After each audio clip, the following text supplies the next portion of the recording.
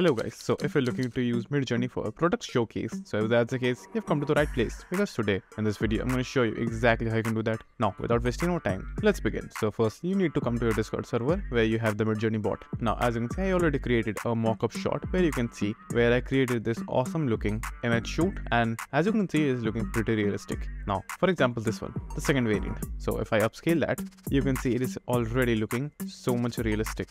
Now this is not exactly the final thing, because in order to create realistic looking mockups just like that, you need to have some camera and lighting and a very good mastery of Photoshop, because you will need to add your own mockup that you will shoot with your own camera, and you will use that in post process, where you will remove this bottle and you will add your bottle in the post process, and that will include the lighting as well. Now how to get these type of backgrounds for your product to place. So it's a very simple task. All you have to do is just simply visualize what you exactly need, or just simply do what your client have told you to do. So over here in this case, the necessary part was the model or the product was a gin bottle. The detail was it was brown bottle, and it was supposed to be in a forest on top of a rock, and the rock should have been covered with moss. So this was the main task, and as you can see this is the prompt as well. A brown gin bottle on a rock. Now the specification of the rock: moss on the rock in a forest, dark and moody. Now comes the lighting. Sun ray lighting from behind. So this is how you are going to describe the prompt for your product. Now you can also add camera lenses if you know about them, because you have to know it. Now for that,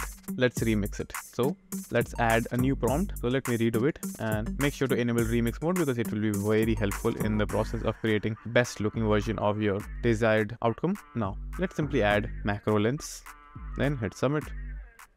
And now just simply wait for the result to come in. So as you can see, the result came out. Now if you open the image, you can see they are pretty good looking. Now the best shot that I think is the first one and the third one. Now you can just simply upscale them by pressing U2 and U3. Now after you have upscaled them, you can just simply export those images. You can even try the new remastered version over here. By clicking on that, you will get the new remastered version, or just simply click on make variants, and you can get the variants of these particular model, and you can test more variants and see which one suits your lighting and placement style. Now after you have got the image, let's say for example this one, let's open it on our browser. Now after you have got the image, what do you have to do? You have to carefully remove this particular bottle without disturbing anything. You have to carefully remove it, and you have to add your product, and in this case it's a gin bottle. So you have to add the gin bottle over here, and you have to make sure that the bottle and the lighting that you took in your photographs should match this particular photograph. Firstly, meaning you have to create this a background for your photo shoot, because after you have created your background, only then you can actually make your product photo shoot.